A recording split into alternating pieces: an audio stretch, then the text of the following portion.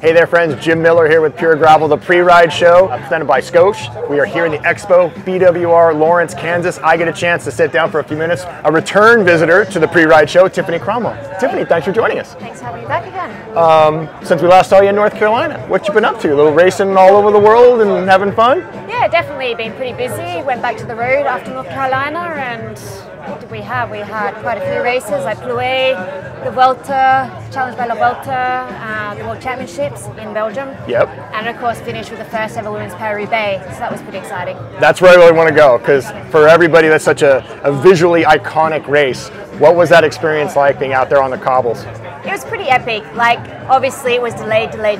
So this was what, the third or fourth time we finally got going, and in the previous times it was delayed. I never actually got the chance to do the course recon, so I only saw the cobbles, I think 2 days before, and they're as bad, if not worse, as what everybody talks about.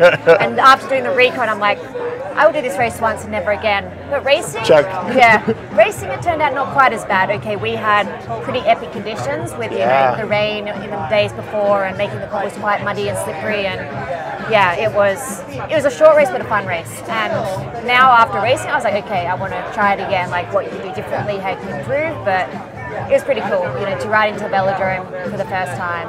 You get the special feeling. I'll bet. I get it at home just watching. I can't imagine what it's like as a rider. And it's very good, too, that the sport has done that. We've moved in that direction. We've given the women their own race at an iconic course, not just a tag along somewhere else. Yeah, 100%. And I'm sure it's going to continue to grow. Like, I've started with this, and it's like, sure, everybody says we should have the Arenberg Forest and this and that, but you also need the lead in before that, because as you saw the first sector, it was literally chaos to that point. There was crashes left, right, centre. It was like, you getting there in a good position, and then you're safe versus a lot of people's race was already finished by that point. But it's great that, yeah, ASO finally gave us our own race, and with the delay again, they separated the men and women to different days, so we also had our own platform, and every team was excited, every rider was excited, and everyone brought their own like TV crews and cameras to create their own stories, and I think it was a really fantastic thing for women's cycling.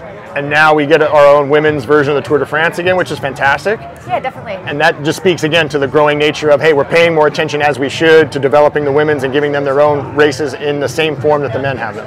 Exactly, and again on our own platform, so it starts the final day of the men's Tour de France in Paris and then goes on our own journey. And sure, we're only starting the 8 days, but I think it's good to start small and grow instead of going bam, all in one hit, have a 3-week tour the same as the men. So I think it's being done in a thoughtful way, and of course it's really exciting, like a bit of mix of everything, like one really long stage, some split stages, some mountain stages, and they made it so like the GC will be done in the last 2 days, so I think that adds excitement and will create a good story for the race. Yeah. So here we are at Lawrence, Kansas. We got one more gravel race on the calendar. Is this kind of your button up to the year? Are we done after this and take a little well-earned time off? Definitely. This is the last race, and yeah, it's been hard to kind of hang on to like, all right, I've got to keep training, and to be honest, my training has maybe gone downhill a little bit, but I've still been riding my bike at the same time, having adventures on the way, and looking forward to finishing up here in Kansas. Awesome. Do you have a chance to pre-ride at all, or have you seen any of the course? Yeah, we went out this morning, we went to go to the CX course, we went to see the no riding sign. So like, all right, they're keeping something secret, but yeah, had a little look, and the gravel looks awesome, like really flat packed and fast, and so yeah, that's the only hint I've seen, but I've had a little look at the course profile and what's in store.